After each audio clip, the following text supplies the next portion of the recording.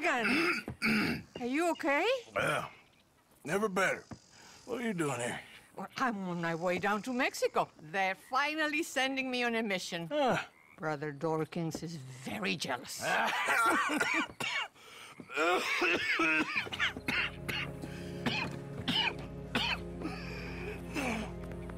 What's wrong?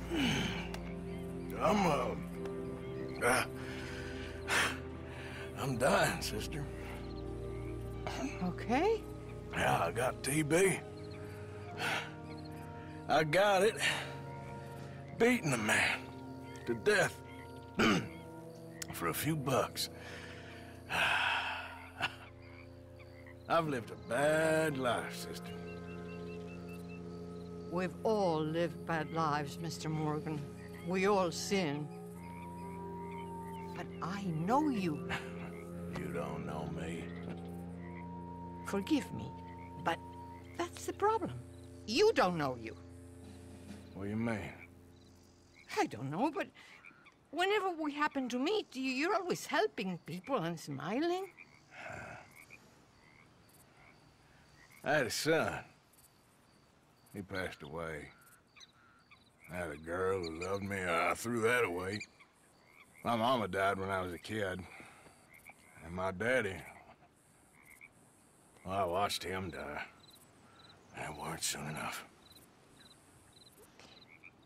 My husband died a long time ago. Life is full of pain. But there is also love and beauty. What am I gonna do now? Be grateful that for the first time, you see your life clearly. Sure. Perhaps you could help somebody. Helping makes you really happy. But I still don't believe in nothing.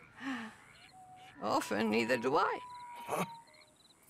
But then I meet someone like you, and everything makes sense. You're too smart for me, sister. I guess I'm afraid. There is nothing to be afraid of, Mr. Morgan. Take a gamble that love exists and do a loving act. All aboard! I shall try. I know you will.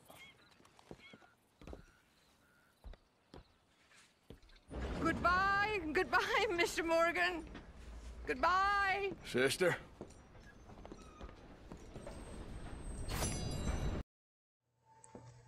I was browsing YouTube today, and you know how YouTube recommends videos to you, and this particular clip was recommended to me, so I clicked on it. And I just wanted to make a quick video regarding this video, a response to it.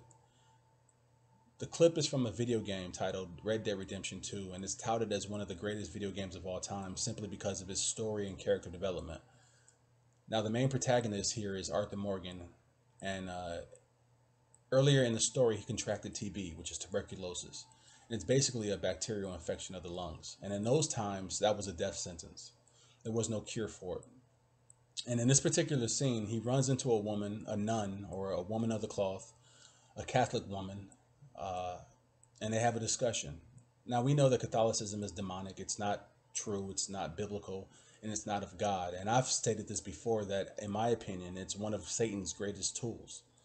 The nun basically expresses to Arthur that he's a good man, that every time she's encountered him, he's always doing good things. But Arthur explains to her that he's afraid. Now, what you have to understand about Arthur is, throughout the story, he's been built up to be this man, a manly man, an alpha, a man who's not afraid of anything. He's committed armed robbery, he's killed, he's murdered, he's done all types of things, okay? He's broken every law known to man. He's a criminal, and he knows that. For him to admit that he's actually afraid to die, I think was a crucial part of the game, and it really showed at that moment how weak he was emotionally. To see a man that strong come that far, that low, was a crucial part of the video game, and I think it hit a lot of people. For him to say that he was afraid, and for this nun, this woman, this heretic who was supposed to have the truth, who was supposed to be a Christian, to respond to that by saying, all you need to do is continue being a good man, do good things. This woman gave him no hope, because there is no hope in your self-righteousness. We know as Christians that you cannot earn your way to heaven. You cannot be good enough by doing good things. All your works are but filthy rags. Isaiah 64. All your works are but filthy rags. There's nothing you can do. Okay, so instead of giving this man the only message of hope, which is the gospel of Jesus Christ, in turn, what she does is she gives him the only hope of death, which is relying on your good deeds, being a good person. We know that there is none good, no, not one. Okay, and this is why Jesus Christ had to die. But before he died, he had to fulfill the law perfectly. Jesus Christ is the only human being that has ever walked this earth that fulfilled God's law perfectly. And that is why he was able to go to the cross and be our propitiation for our sin and to die. He did exactly what we couldn't do. We could not fulfill the law. We could not be good. Only God is good. And so this woman who claimed to be a Christian, who claims to be a woman of the cloth, missed her chance to share with him, Arthur, his only hope of salvation. And she will be judged for that.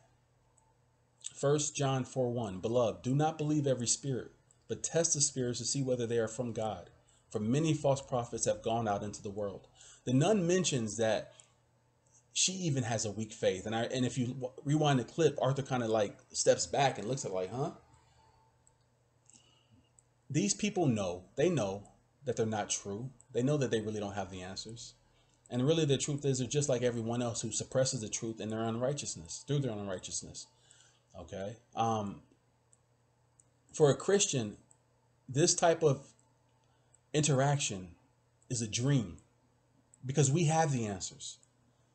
Okay. Those of us who've been saved for any amount of time, those of us who study the Word of God, who know the Word of God, who know the gospel, we have the answers.